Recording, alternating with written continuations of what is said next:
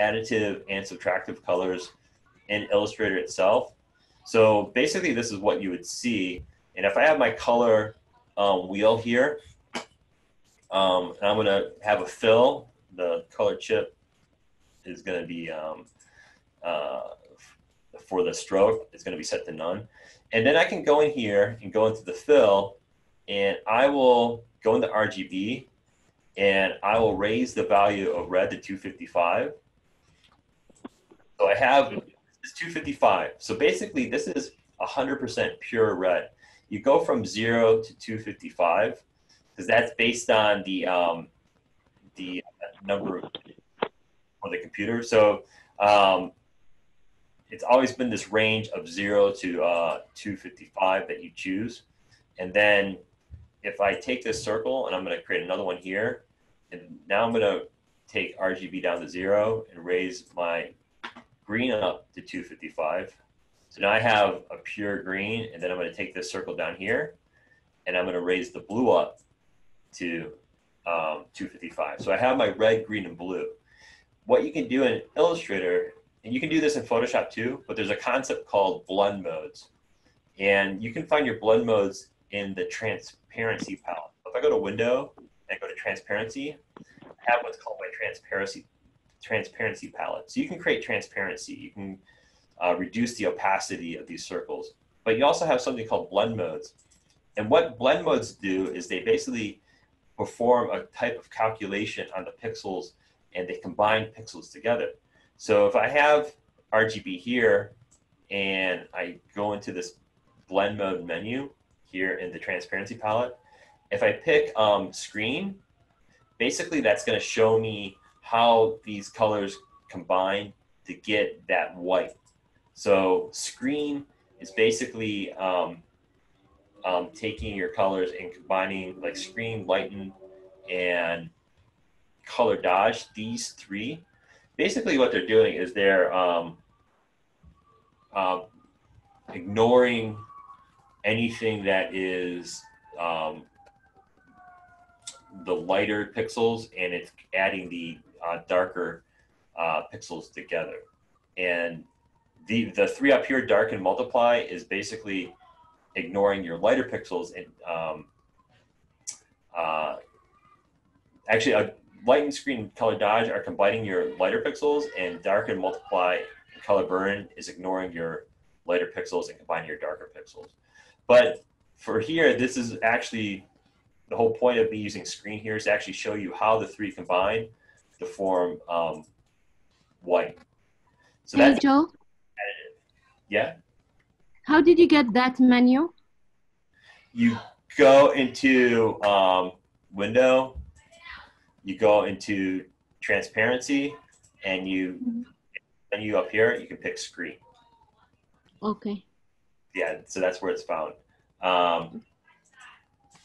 You can, so that's showing you additive color. It's showing you RGB color and how those colors combine to get your additive colors.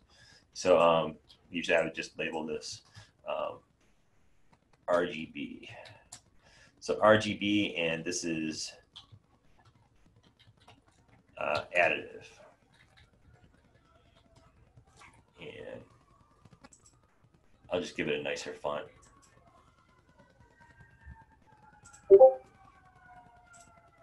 That's my additive color. Now, if I go into File, Color Mode, you can see it's set to RGB. If I change that color mode to CMYK, what happens is, see how the colors fade? See how I actually lose quality there? So that's the difference that you're starting to see in that color gamut. So if I was working in CMYK, my colors would be less vibrant. They're not going to be as vibrant looking. So that's CMYK. Since I'm already in CMYK mode, what I can show you is how cyan, magenta, and yellow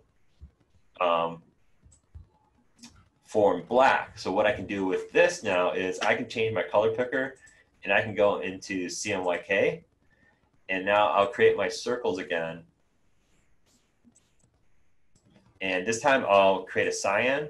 So I'll raise the cyan value up to 100%. And then I will duplicate this and then lower that cyan and raise my magenta up to 100. Duplicate that and then lower that and then raise my yellow up to 100. Now this time when I combine them, I'm not going to use screen, but I'm going to use darken or multiply. So darken and multiply ignores the lighter and it adds together the darker. So I pick darken. Now I get that black in the middle, and that is additive. You can also use multiply to see that as well. So now it's adding darker pixels together to get that darker color. So in the term, but the term is for this is actually subtractive. So CMYK is subtractive. In a way, it's every time you combine those colors, those inks, it's basically reflecting less light back to you. So that's why it's subtractive. A way to think about it is that black absorbs energy and white reflects it back, right? So like a white reflective surface reflects white light back at you, and a black surface absorbs it more.